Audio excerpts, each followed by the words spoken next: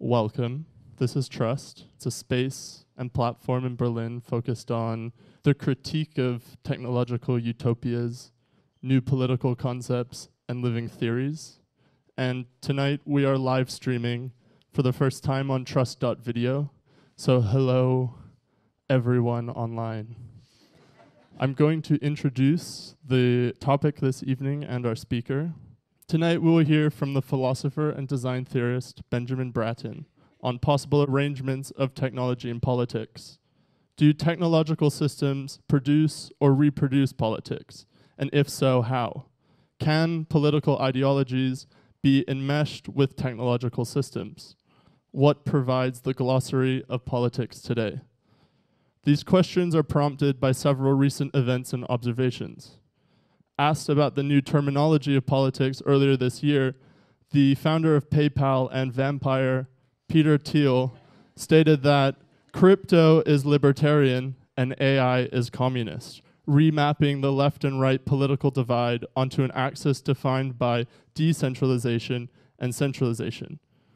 I will read you a short quote now. Crypto is decentralizing and AI is centralizing. Or if you want to frame it more ideologically, you could say that crypto is libertarian and AI is communist. AI is communist in the sense that it's about big data. It's about big governments controlling all the data, knowing more about you than you know about yourself. So a bureaucrat in Moscow could, in fact, set the prices of potatoes in Leningrad and hold the whole system together. If you look at the Chinese Communist Party, they love AI and hate crypto, so it actually fits pretty closely on that level. First observation. Second observation, in the New Statesman, British Labour politician John Cruddas dubs left acceleration cyborg socialism, calling it a dehumanizing process incompatible with the left, which he defines as an ideology based on humanism. Then there's Brexit, Trump, fake news, the ongoing backlash against Facebook, the rise of the digital whistleblower, and the EU's General Data Protection Regulation, which seems to suggest a new popular discourse foregrounding ways accidental megastructures might design politics. So, our speaker. Benjamin Bratton is a design theorist as much as he is a philosopher. In his work Remodeling Our Operating System, he shows how humans might be the medium rather than the message in planetary-scale ways of knowing. Welcome, Benjamin. Thank you, Callum, for the introduction, and thanks to Trust for organizing this. It really is. Last night had another wonderful event here as well. Some of the many alumni from the first and second years of the New Normal program, the Strelka Institute in Moscow. And I have to say, just on a personal note, it's really just wonderful to see how everyone together, and to see how the platform of Trust has grown on its own. So it's really my honor to be here and to be part of this event. I will, as Callum indicated, I was invited to opine on the topic of the interrelationship, interwovenness, or correspondence between technology and the political. And so the notes that I've put together in the last week or so around this topic are not as fully formulated as a published essay might be, but hopefully they're more fresh for all the ways for that. Some of the things I'll hope to at least point at, if not solve, is some questions about how it is that politics is, on the one hand, perhaps produced by technologies, how technologies are produced by and circumscribed by politics, and perhaps most importantly, how the boundary of each is put in question always in relationship to one another. So, first of all, let me say that given all of the bad news that Callum listed for us, that while in many ways I think anxiety about technology is expressed logically in accounts of its pernicious effects, this unease may actually be rooted less in what a new technology does than in what it reveals about what was there all along. Microscopes, for example, don't cause microbes, but now that we know that they're there, we will never see surfaces the same way again. These kinds of unrequested demystifications are disturbing, especially when they in some way demote us from some place of presumed privilege. So last week we had an event in Moscow called We Have Always Been Posthuman. The direct suggestion leading from this is that many of the apparently revolutionary promises of what are called fourth industrial revolution technologies, quite speciously perhaps, robotics, AI, synthetic biology, machine vision, so forth, may surely reorganize personal and planetary economies in different ways. They will do new things. But that their deeper implications is that they reveal what they reveal that's always been there. And in so, the real challenge is how they demand a recalibration of our understanding of the world and our place within it, based on what they reveal that has always been true. And so, while such technologies may reorganize economies in different ways and do those things differently, it really has the issue is more to do with these such revelations. Some of such disclosures include that humans are not one thing. We are one species among many, that cities are actual ecologies. And these, as it turns out, have always been more or less true. But we didn't think of it that way because we were not using the tools that made it clear. This was, in some ways, part of the argument that Mark Wigley and Beatrice Colomina made in our Moscow event, that design is always, to a greater or lesser degree, the redesign of the human.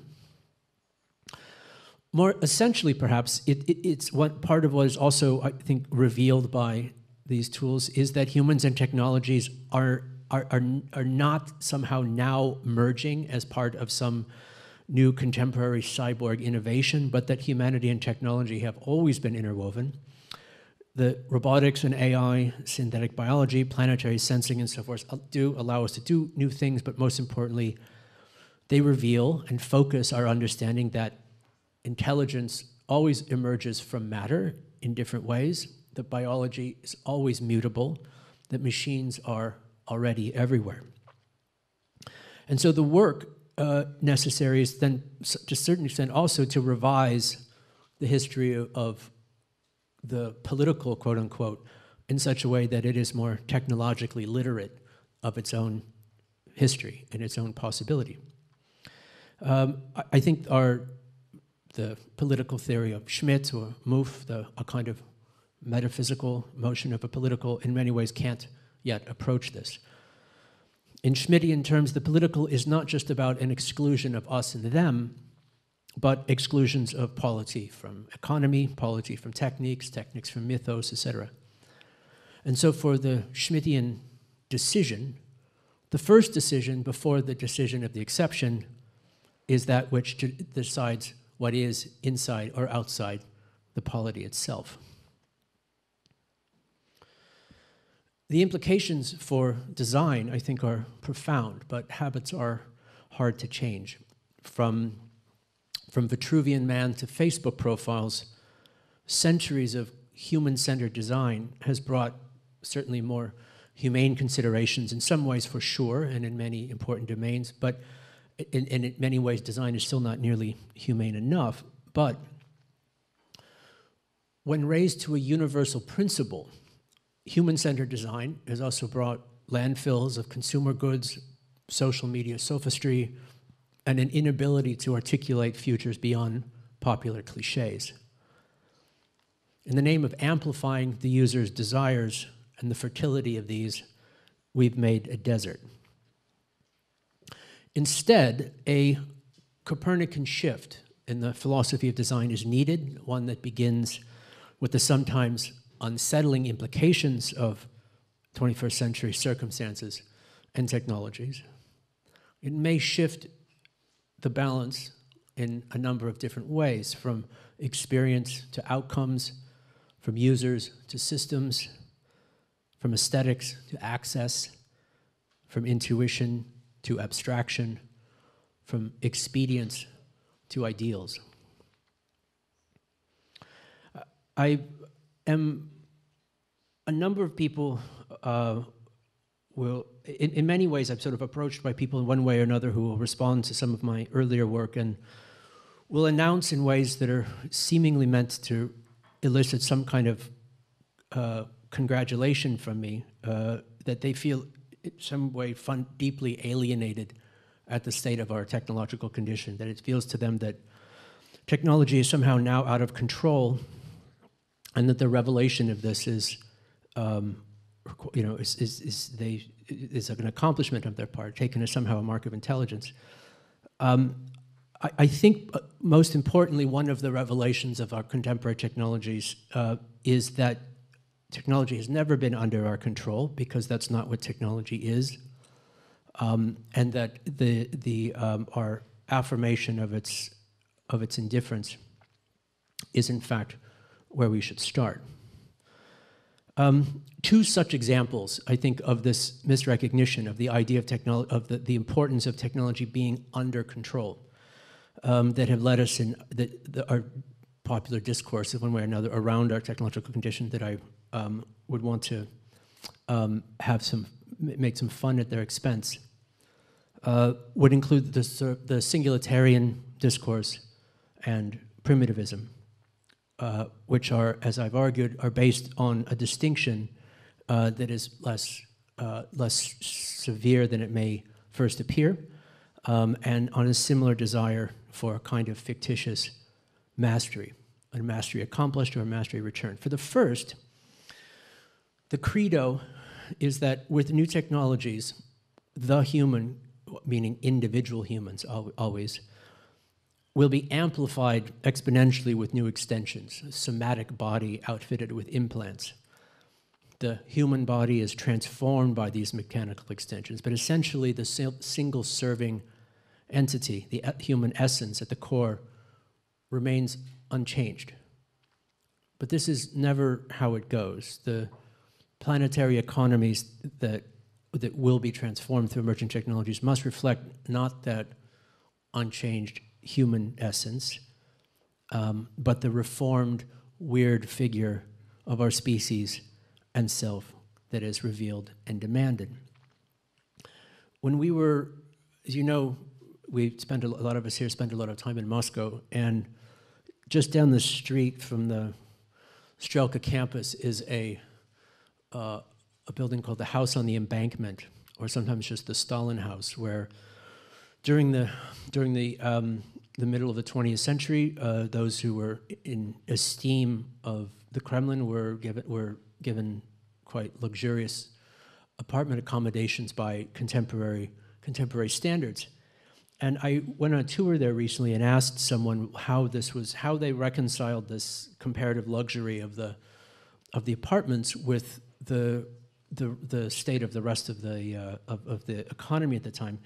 And the way it was explained to me, which I thought was quite interesting, was that the idea is basically this, that the inhabitants of this particular building imagine themselves to be the literal model avant-garde of a new society, carving a life as the early prototypes of what would soon be available later to everyone.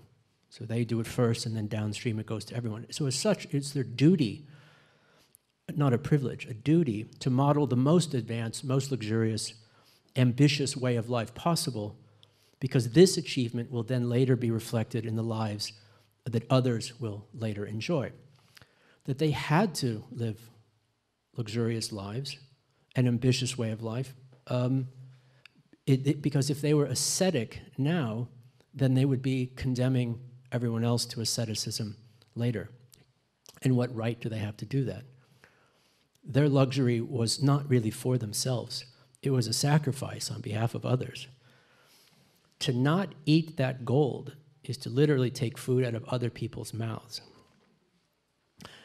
There is a similar ethos, I think, in some aspects of the transhumanist and singularity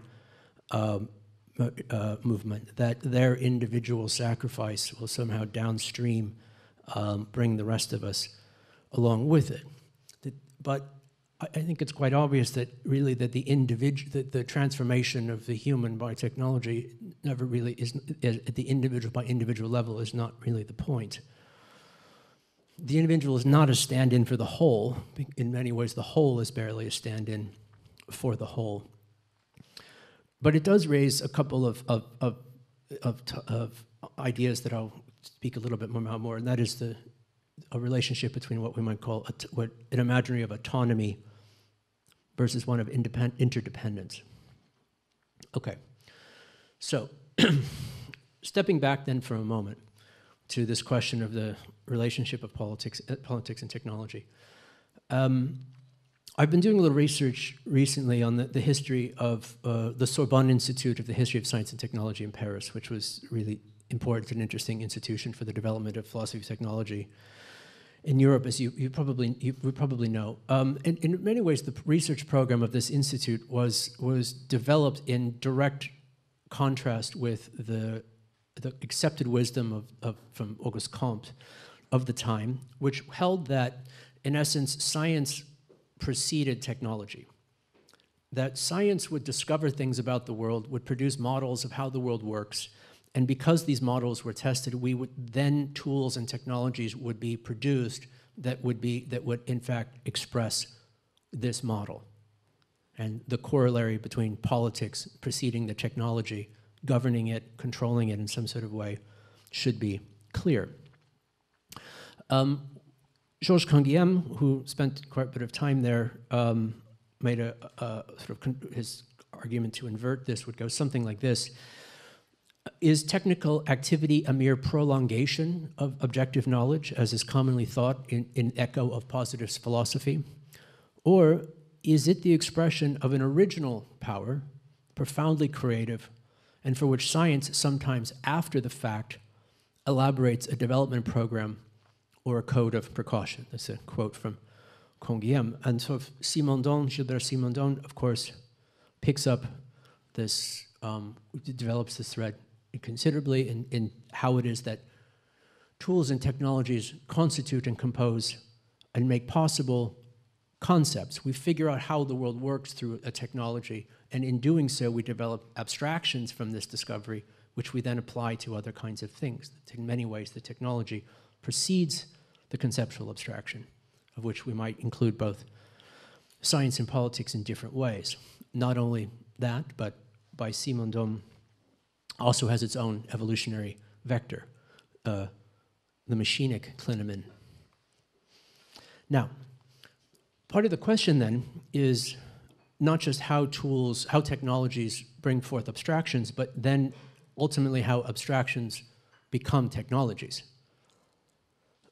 How techniques become abstraction, and then abstractions become technologies. And clearly, we see the application of different abstractions in different ways as themselves indeterminate. And I'm going to say a few words about this question of determinacy, indeterminacy, technological determination, and so forth.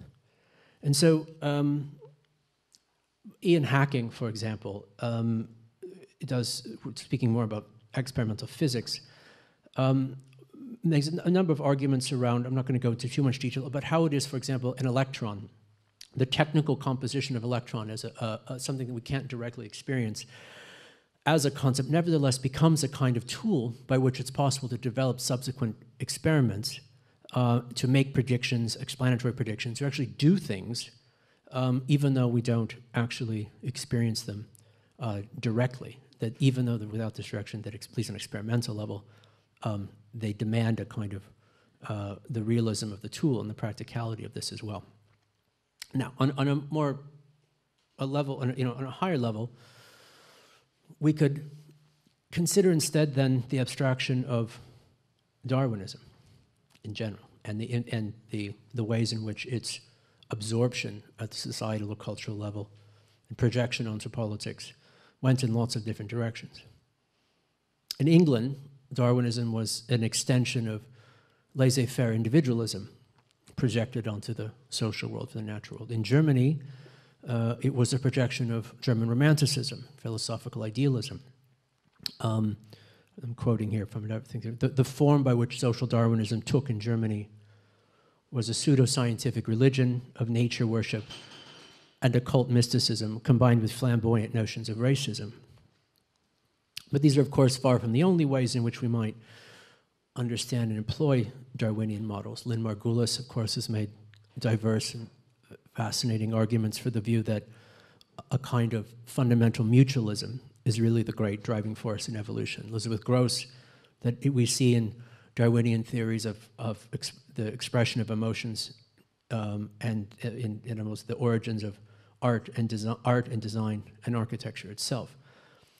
All of which is to say, and this is kind of the key riff, that technology does determine, but that its determination is itself indeterminate.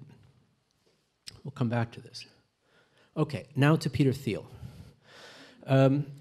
So I was, as Lucas has mentioned, I was asked to, this was the sort of the fortune cookie that I got to open this up, was the AI is communist, blockchain is libertarian, discuss. And so, you know, it's hard not to make fun of Peter Thiel, but we'll resist on this sort of way. I suppose even just, you know, we'll run with it. And so I think, but I think we would need a better just baseline definition of how we would try to operationalize a term like communism or libertarianism in this context.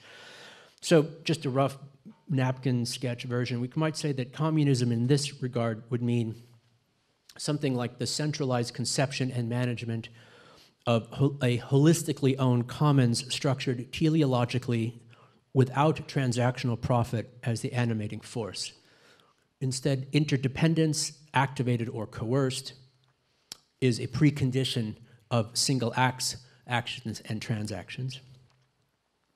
Where libertarianism, we might say something like, the whole is the emergent result of the self-interested interplay of monadic individuated units in which full sovereignty resides.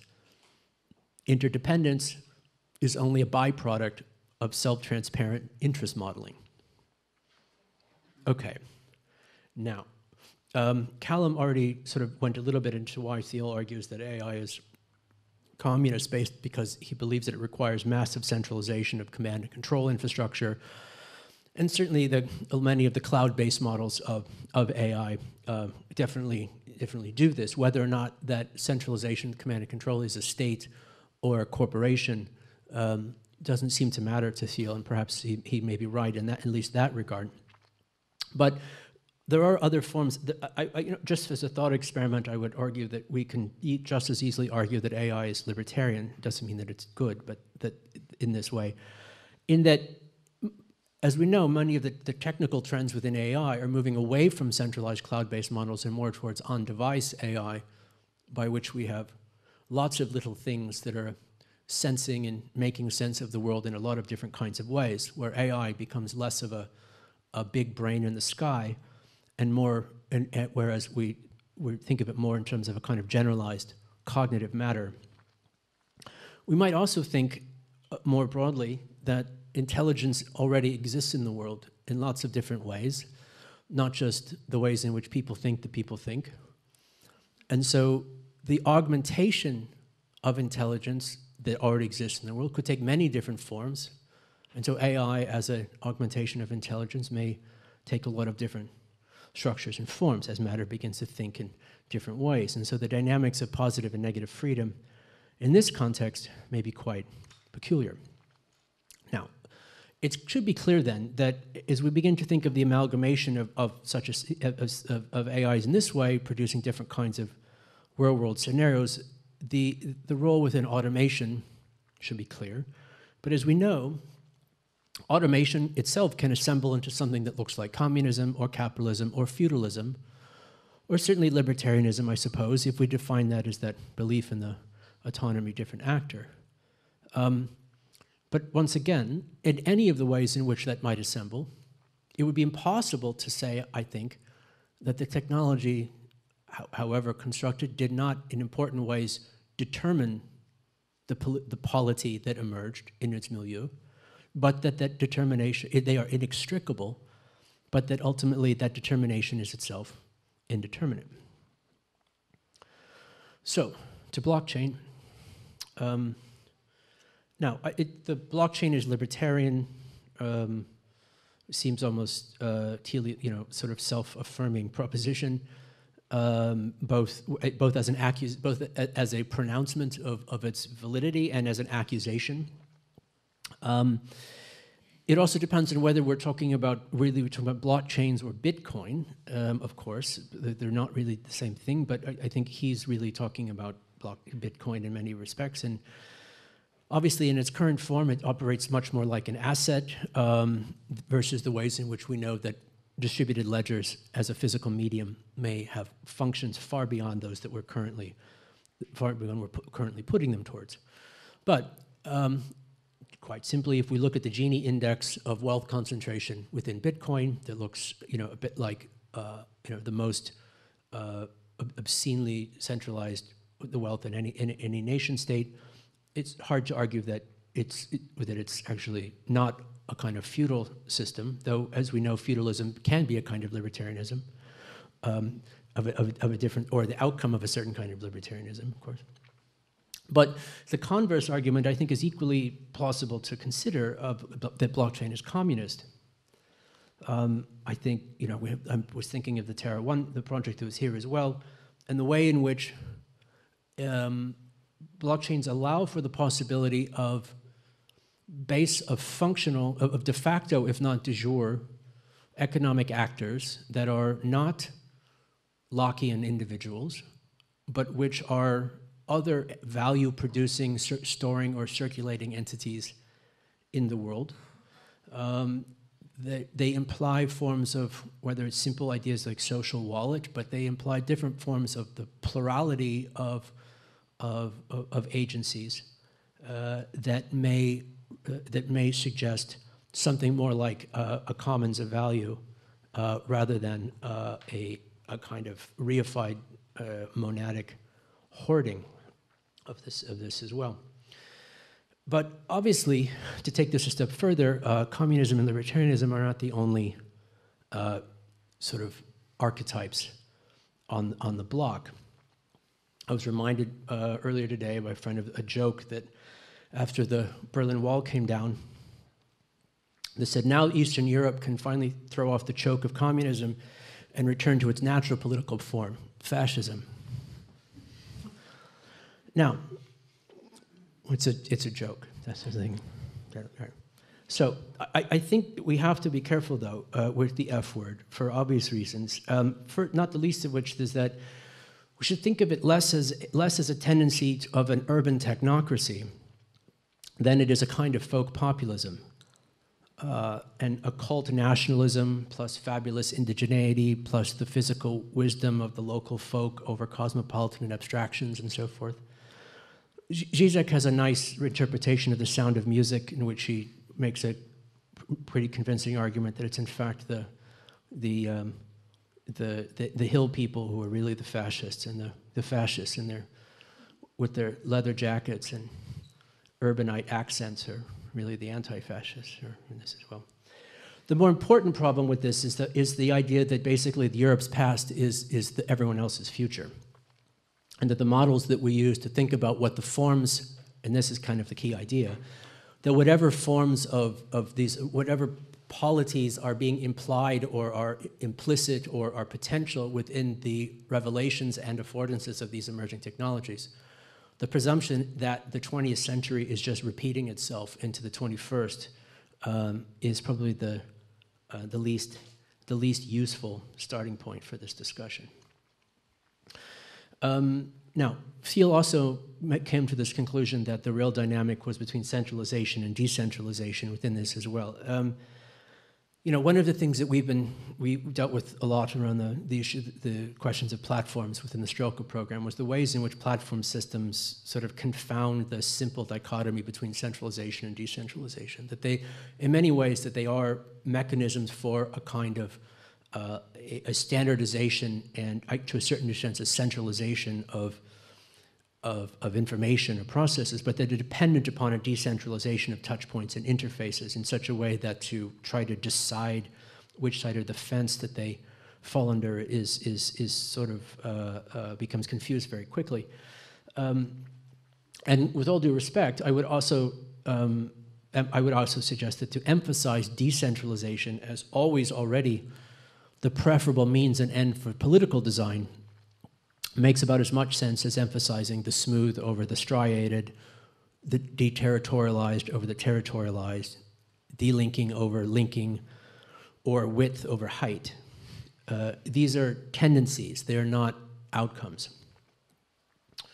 So, now, nevertheless, I think these debates are quite important in their own regard, even if they end up moving on to other things.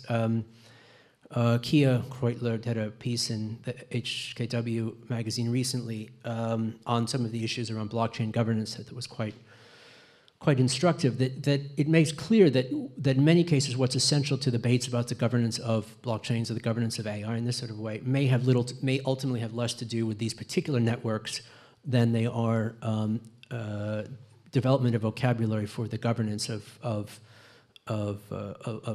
these technologies in ways that would be difficult for us to anticipate, but that need to be developed now.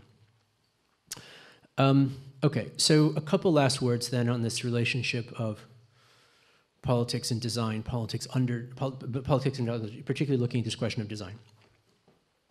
And again, I'll sort of repeat this point that there is, I don't think the notion of a technological determinism is a slur. I would argue that based on the interdependence, and always interwoven interdependence of technology and politics, that there isn't ever any kind of politics that is not to a greater or lesser degree technologically determined, but again, that determination is itself indeterminate. And so, to bring design in here in a different way, we may say that politics is one of the ways in which we make and remake the world. Technology is another. And so these are already bound up with one another. The real design question then, the philosophical question, is not how do we project them back upon a canon of archetypes of political forms that we've inherited from the past, that the West has inherited from the past 2 or 3 centuries, and bet on which one will become everyone else's future, but to develop names and typologies and maps of the political forms that we are already composing. The most important point of distinction then is, as I said at the beginning, is between that decision of what's inside or outside the political in the first place. Okay, a couple then just follow-up points on this issues of technological determinism, and what I suppose would be its inverse or converse, which would be something like a social determinism. I was reminded by another friend in the last couple of days about the theory that the volcano explosion in Iceland was largely responsible for the French Revolution, as it changed the agricultural growing patterns, and by another that the conjunction of the isthmus between North and Central South America set in advance the process that ultimately led to primate encephalization. I think one of the things we want to think about when these ultimately, as we zoom out to these more fundamental questions, is these relationships not only between a tool and a law, but between finally how geology causes biology, which causes intelligence, which causes technology, which causes science, which ultimately causes politics. An interesting book you may want to, that I've been reading of late, is a book called by Bentley Allen, International Relations Theory. It's called Scientific Cosmology and International Orders. And he goes through the sort of history of, at least in the West, different kinds of cosmological systems and how that they produced what Schmidt would call the nomos of the organizing logic of a particular kind of structure. Again, which is to say that these causalities work within various contingencies, that they're irregular and nonlinear, but they're real, and they're never reducible to the self-transparent free will of autochthonous populations of self-regarding hominids. That's us. Okay, this raised then the question of inevitability within the notion of determinism, and I guess obviously of the inverse of inevitable, which would be evitable. I don't know. The inevitable is in the eye of the beholder to a greater or lesser degree.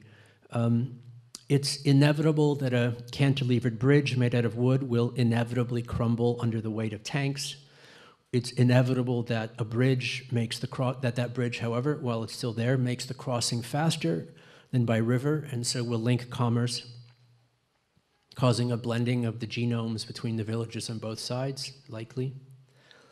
But it's also possible that the bridge will be melted down and turned into ashtrays. It's not inevitable, but it's certainly possible.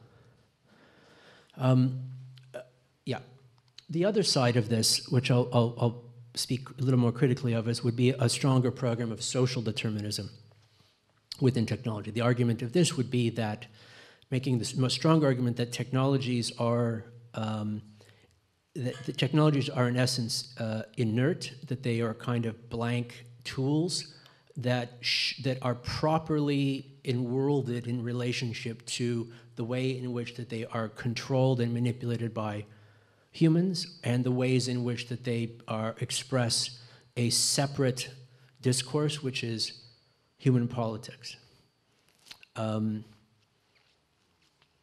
Now, I think anyone, you live in a city of any particular age, with its infrastructures in its building and its streets, all of which are, of course, technologies that are based on past decisions, if you like, which may or may not be consensual, and yet they linger in one way or another. So the contestation of these is one that is not necessarily something that we're going to or want to debate at any particular time. We turn on a water tap and the water comes out. It requires no meeting of the committee for water. It just comes out. The agonistic debate over this has been folded into the device. The politics is in a way automated into machines that we no longer think of as technologies. Now, the reason I bang on this point a couple times was also because I wanted to not overlook the I don't remember his name, the MP who thinks that he's against cyborg socialism. Yeah, because technology is over here and politics is over there, and one is properly subordinated to the other. This is a strong example. This is an example of a sort of strong techno-determinism. He's arguing ultimately, in a weird way, that technology has no politics and the technology has no actual capacity to mediate this in one way or another. He's making an argument that is similar to what Fred Turner, who is also in what you invited me to speak of, argues that Silicon Valley imagines, that technologies just sort of happen, that they don't have any particular kind of politics in and of themselves. There's a longer way which I could continue to unravel their arguments, but I think we've made my point. Okay. My last, the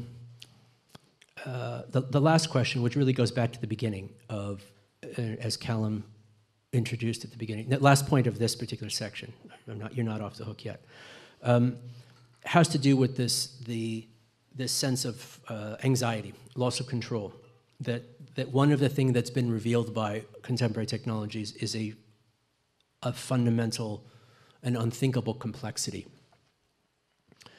In a book that a lot of people have been reading, James Bridle talks about this complexity that's making people crazy.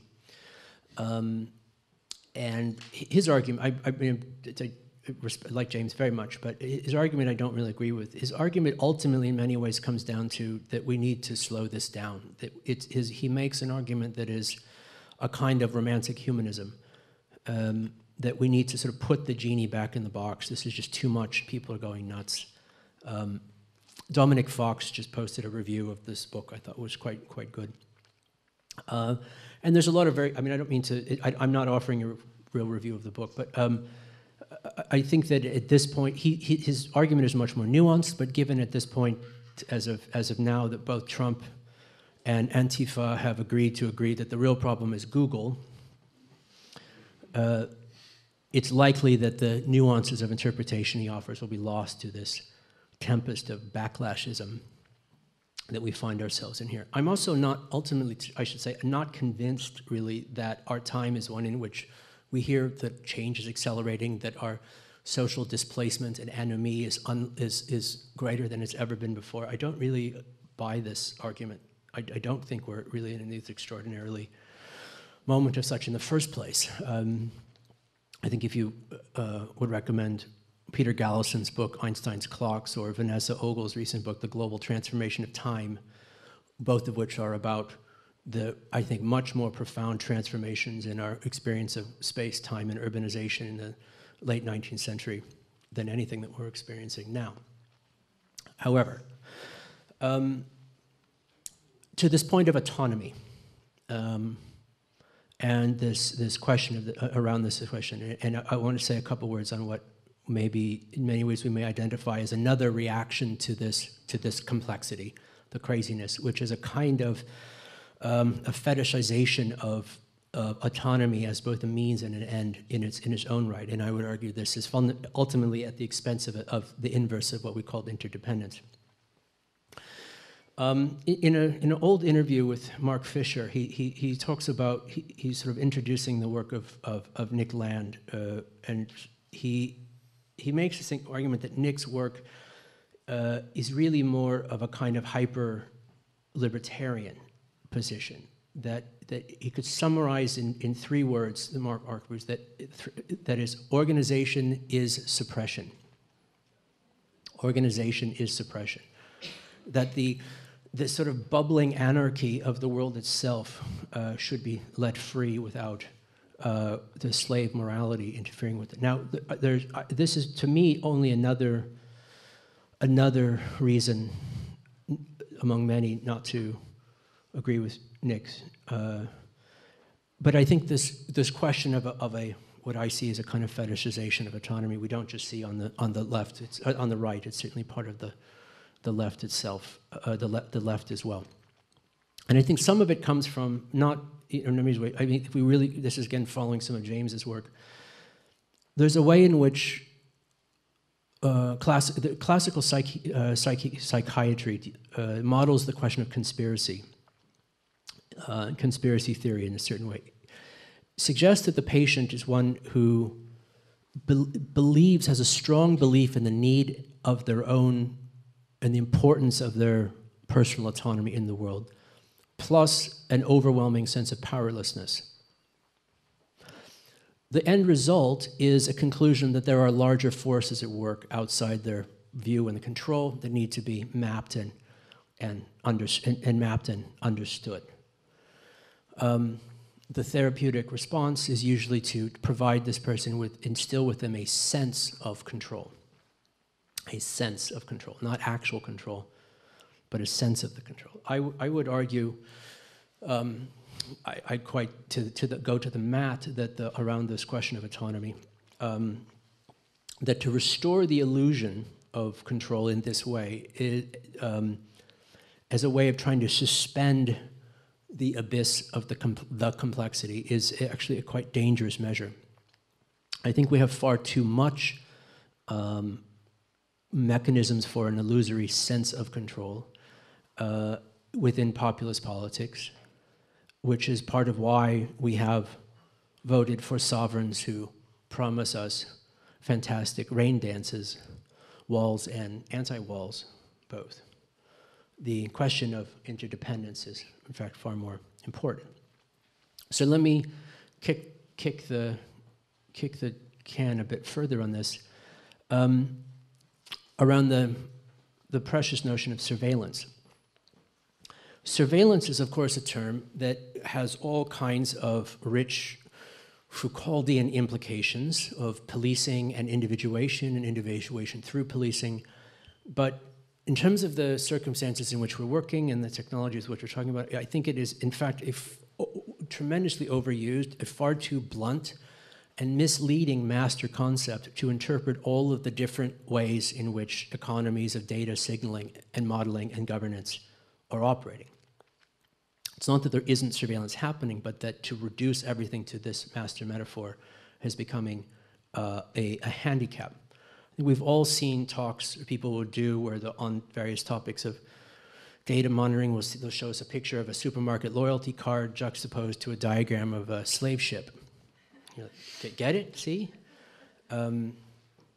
Part of the argument goes that something like data is signaling, data is math, signaling is math, signaling observed is surveillance, surveillance is a punitive police action, therefore math is symbolic and or real violence. Now again, it's not I'm arguing that surveillance isn't happening or that its politics are not important or to be dismissed or somehow in the rub, but again, to call this all surveillance at once, I think is symptomatic of this question. Is symptomatic of this symptom of autonomy as a means and ends in and of itself, become the basis by which we would escape this unwanted, the unwanted supervision of the Oedipal stepfather. Once this is all framed as surveillance, then thinking stops, and that's the problem. To extend this one last further, and then I'm going to finish this. These are all sort of remarks in response to the prompt. Has to do with this notion, with the question of the occult, which is again another, I think, symptom of this question of autonomy. The revival of interest in magic, quote unquote, as an alternative to technology, is sometimes posed as an experimental path to a deeper reason, and sometimes as a celebration of its own extravagant stupidity. It provides the affect of agency through surfing enchanted aleatory waves, something that it shares with tribal nationalism and conspiracy theory, both also adjacent genres of magical thinking, we could say, and then there are two different links of populist fascism, the occult, et cetera, et cetera. And now we observe in the distance Jung and Jordan Peterson and John Michael Greer cramming into the same clown car. It's not really surprising then, though, given the state of generalized anxiety, if you believe it to be so, that a loss of fragile sense of autonomy at the scope of complexity revealed by planetary computation, that we would see an interest in the occult as an imaginary, but I think in a schematic sense, it would be improper to see it all as one thing. There's at least two very different directions for this, which I'll try to try to fork. First, which is I think much more interesting and adaptable for us, there is an occult that sees the universe as a dark, bottomless, indifferent void, tumbling toward inevitable heat death, absolutely unaware and unconcerned with our feeble goings-on. This occult, tied to horror, obviously, is a rupturing forth of this void, a clearing away of the attempts at a resolved, rational capture of the whole of the world in a simple model that primates are capable of thinking. Our neural hardware is not nearly capable of running the software of thoughts that would hint at what lies beneath. Language is smashed in the first moment. Its form of numinous wonder is then the awe of abyssal smallness. The din of inhuman signaling and signs all around us is teasingly inaccessible. Insects and flowers are chattering, but about how they will soon eat you. This version of the occult is radically desubjective. It's aligned with the point where mathematics can describe how the synaptic links in your brain start to sever themselves at the moment of death. The second, speaking of that clown car, there's an occult that serves as an interface to a universe that is fantastically meaningful and orderly beneath the humdrum buzz of everyday chaotic appearances. It's a gateway to a language articulating the underlying secret meaning and meaningfulness of the big narrative. It elevates apophenia to a performative ethics. It locates you or me as the protagonist center of a hero's journey to hidden synchronicities. It congratulates the confusion of inner mental life with exterior circumstances, symbols that are more real than real. Its source of numinous wonder is the whispering voice that tells you that the world was made for you to speak it forth. This version is radically subjective. It is aligned with the casting of spells by King Canute at the oncoming waves and the moments just before he realizes that they won't work. Okay. So I'm going to take a drink of water. I'm going to transition to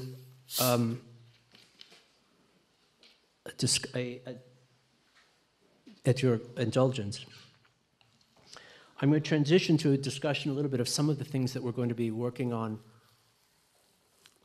this year in Moscow. We certainly invite like-minded people to consider joining our little conspiracy. But it's less of a description of the program than it is a description of some of the questions that we're going to be asking, and if they're of interest to this.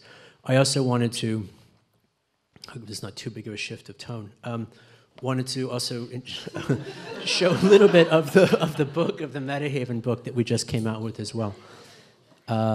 Digital Tarkovsky, which will be available for purchase at fine booksellers near you, and on various dark websites, I think, pretty soon. What? The Porsche? We don't have Porsche on there? Oh yeah, that's also, the program is sponsored by Porsche this year. So, car for you, car for you, car for you. It's a Moscow thing, sorry. Okay, so very quickly, some of the things that we're adding to the menu for this year is going deeper down a little bit on this question of algorithmic governance. I'm not going to talk too much about this because I think we've already read this as well. But one of the things that came out of a lot of the projects at the end of last year had to do with the role of simulations as model systems that in fact come to recursively govern cities in their own image. This is also a plug for a game called Soviet City, which is a really great city management game, as you might imagine from here. At a larger scale, we're going to be looking at the sort of past, present, future of algorithmic governance and the ways in which states are taking it really as a core strategic program. For example, as Callum mentioned, how it is that Europe is being redefined not only as who counts as a citizen, but also through GDPR by who or what counts as a European data subject. The latter, in fact, may prove more important than the former. So for this research, we'll be looking at the emergence of what I call geopolitical hemispherical stacks, which range from the social democratic model of Estonia to the state and party-centric model of China and the BAT stack, the cybernetic state platform of Russia's modern past, the role of recursive models and simulations in smart cities, programs of data municipalism in Europe, decentralized web, and so forth, and the attendant problems of regulation and accountability that ensue, as well as ultimately the chemopolitics of Earth systems governance. For those of you who are in the Netherlands, we're also doing a series of events at Het Nooy Institute, the New Institute in Rotterdam, and also the Stedelijk Museum. I think 6 or 7 different events coming up this year where we sort of unpack this hemispherical stack thesis in a little bit more detail. The first of which is September 21st and 20th, 21st, where myself, Victoria Ivanova, and Martin Kevets from Estonia, the guy who wrote the CRAT laws, which are the legal status of AI laws, and will be there as well. Okay. One of the themes I'll go a bit deeper on this because it relates to some of the earlier discussion, is this notion of what we call the inverse uncanny valley. And some of it has to do with a different way of thinking about this response to the weirdness. And trying to get out of the kind of trap that I think some of the discourse is in, that goes a bit like, if it is creepy, then it's unwanted. If it's creepy, then it is unsolicited. If it is unsolicited and unwanted, then it is an aggressive imposition. If it is an aggressive imposition, then it is a form of violence. If it is a form of violence, it's to be resisted. If it is creepy, it's to be resisted. Now, the uncanny valley, as I'm sure you all know, refers to this feeling of unease that people feel when confronted with something human-like, but not quite human enough. It's coined originally by the Japanese roboticist Masahiro Mori. And I think it's a phenomenon actually with quite specific urban implications, particularly in relationship to automation. That is, the future is fine so long as it is futuristic, deferred, fictional, contingent. Once it gets too close, things get weird. So what we call the inverse uncanny valley is seeing yourself, is quite different. It is seeing yourself from the alien perspective. Not looking at something, looking at something strange, but instead seeing ourselves through the eyes of something outside. Not as we imagine ourselves to be, and not as we recognize ourselves to be, but in a way as we are.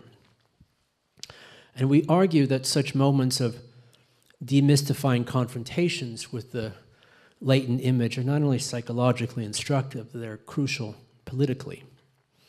In Salarzian term, a kind of stereoscopic blending of the latent and manifest image.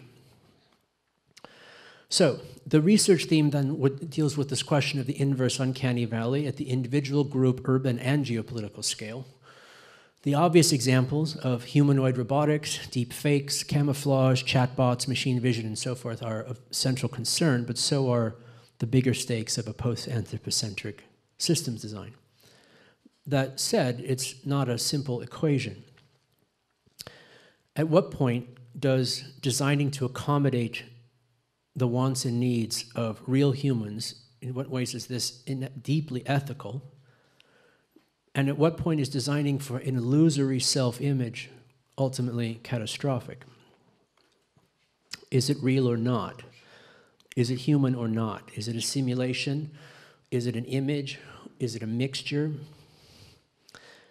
I think going forward, many of the moments of such anxiety will come from people trying to figure out if the thing that they're interacting with is a human or pretending to be human. These everyday Turing tests become increasingly part of our lives. But like most Turing tests, it's actually based on a false dichotomy. The other is never simply human or not human, but always a mixture. And that's always the way it's been. It's also why, for example, the US military refuses to call drones unmanned vehicles, because there is a pilot and, in fact, a whole support team. They just happen to be 1,000 miles away on the ground. But together they are a technology that is both human and machine at once. This is the baseline, not the exception. California, however, is trying to legislate against this reality with a law called the bot law that would require online bots to explain that they are bots. Given the fact that many bots are both a mix of dumb code and real voice and real conversations, and sometimes piloted by people, the ensuing explanations may end up being rather more complex existential discussions than most users would really want. And they may point to more Philip K. Dick-like questions about one's own status, which is, of course, part of the revelation. And as you see here, the more you have to answer the question, the less sure you are of the answer. Instead, or at least simultaneously, the human evolutionary response to planetary scale computation is more like a frenzy of self-narrativization. What we used to call photography has evolved into a platform for the proliferation of the selfie. The selfie being a technology for the formation of identity, identification, and self-profiling. It is a way to prove that you exist. Carbon cost notwithstanding. Now, the urban implications of all of these have to do with the near future of automation, which is itself to be defined in different ways in different contexts. This is where the social technical determinism comes back. Clearly, the issue is that the culture of technology is much more difficult and complex than the technology understood in isolation. As automation becomes a more essential part of how cities work, solving the technology is easy compared to understanding and even designing how it may congeal with cultural context and implications. This is much harder. That is, a major part of this work is then anthropological. Joey Ito, the head of MIT Media Lab, recently made the argument, not unproblematically, that in Japan, robotics is more accepted than in the West. In my terms, the uncanny valley is shallower, because, as he argues, the cultural and religious traditions that already see all matter as imbued with a kind of agency, spirit, and intention, and which his people, as part of the flow of matter, makes it so. So objects that are already alive or half alive, talking and moving, are all the same in a way. So robots are not so weird. Japanese immigration policy also has a lot to do with it as well. In Russia and Eastern Europe, the context is different. Now, the term robot, as you know, originally comes from a Czech play, and the role of computation in the Soviet economies was quite important, such as the all-state automated system of management, OGAS, and the work of its principal promoter, Viktor Glushkov.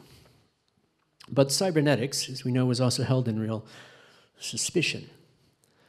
The infamous publication, Whom Does Cybernetics Serve, from 1953, denounced cybernetics as a, quote, misanthropic pseudo-theory, which is, quote, one of those pseudosciences which are generated by contemporary imperialism and are doomed to failure even before the downfall of imperialism itself. So, in Moscow in 2018, we see both tendencies in full bloom. Lastly, and I'll wrap it up with this. For our research areas we're looking at is what we call human exclusion zones, or HEZ. So this theme will explore not the further integration and amalgamation of the human and non-human, but in fact their programmatic separation. Today, automation's most comfortable environment is within the bubble of the factory, where humans and robots are kept safe from one another. So automation at urban scale may mean opening the factory doors and generalizing its environmental motifs more widely. But bringing automated factory logics into the city means learning to live with, if not in, human exclusion zones, HEZs. And even as such protocols seep into the everyday life of human-robotic interaction, at regional scale, the boundaries may instead be hardened. The differentiation between the urban core as a front stage for human residence and entertainment versus a rural peripheral back zones for automated agriculture, manufacturing, logistics, and energy harvesting is in fact drawn more distinctly. So while membranes between human zones and human exclusion zones are fortified, I would make the case, and tried to make the case with the conversation with Kohlhaas at the end of our first year, as you know, this is not the same as the clear delineation between city and, quote, countryside as territorial typologies. It's in fact all city, just in different shades and stripes and relative densities and pockets of exclusion and inclusion.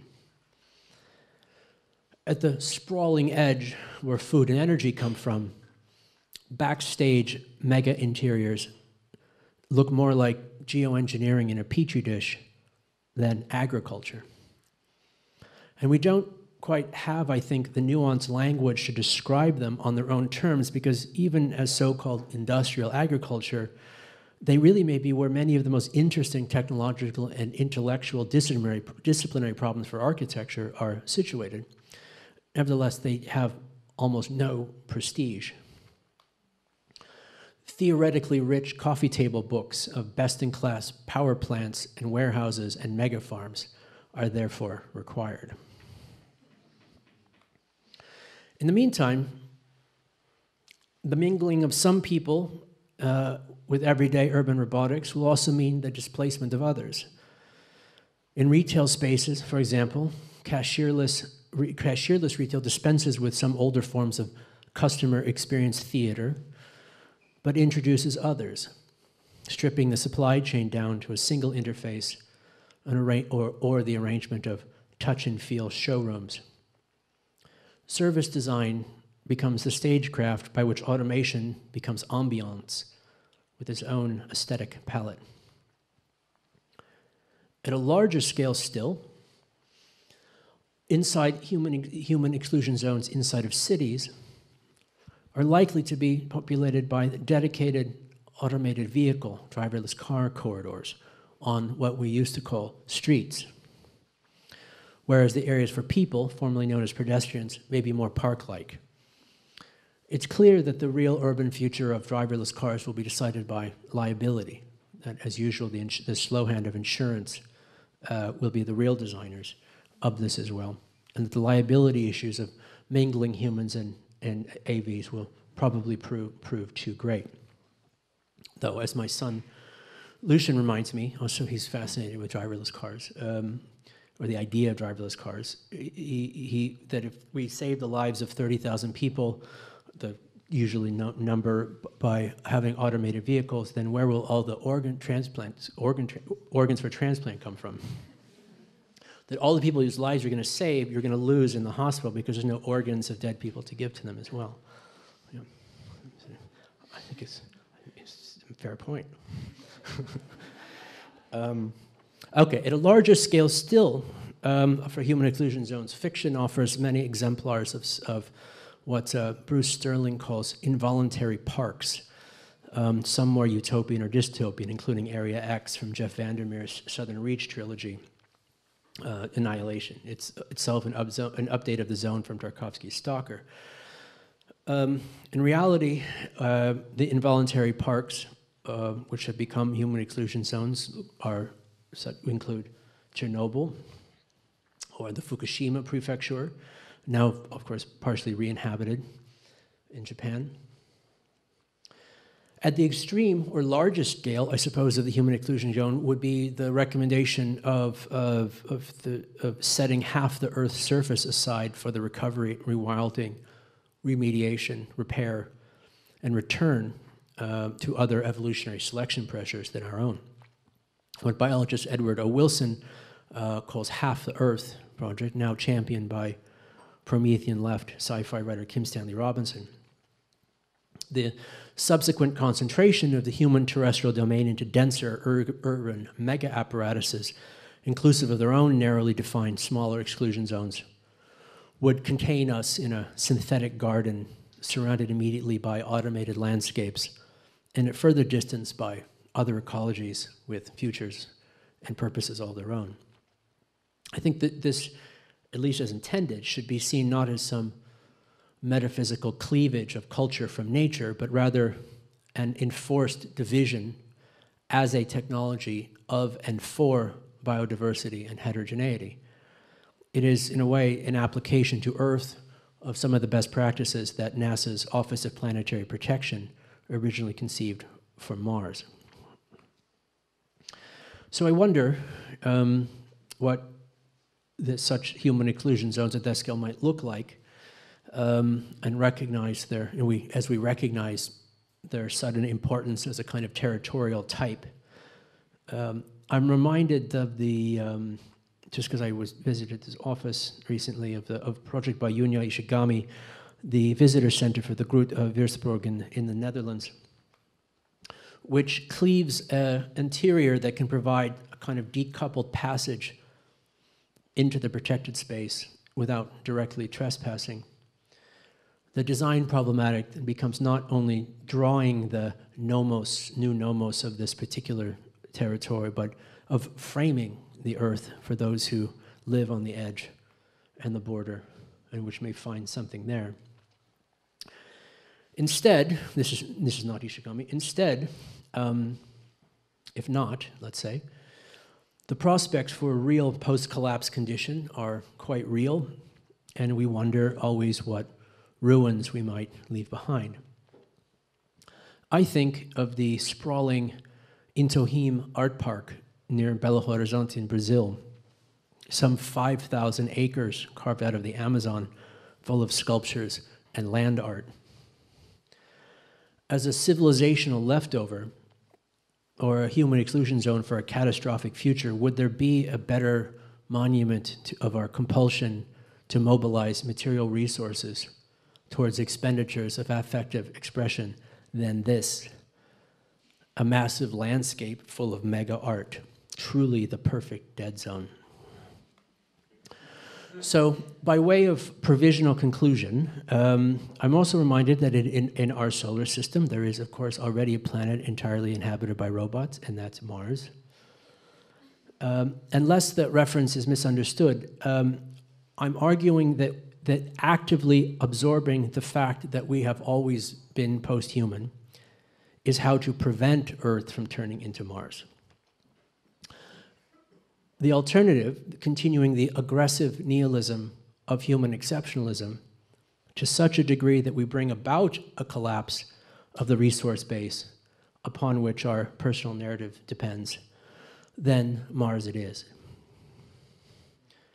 So in this figure, I think that the dignity of the human, I argue, is not degraded or debased as mere matter, but in fact revealed as part of a dynamic whole. We are, after the Cosmos Fyodorov, how the Earth thinks about itself. The design vision is ultimately for a cosmopolitanism of a generalized reason that is not parochially Western, but literally, physically planetary in origin and scope, and to compose and give it to emergence. If so, its native habitat is the megacity, and that's where we come in. Thanks.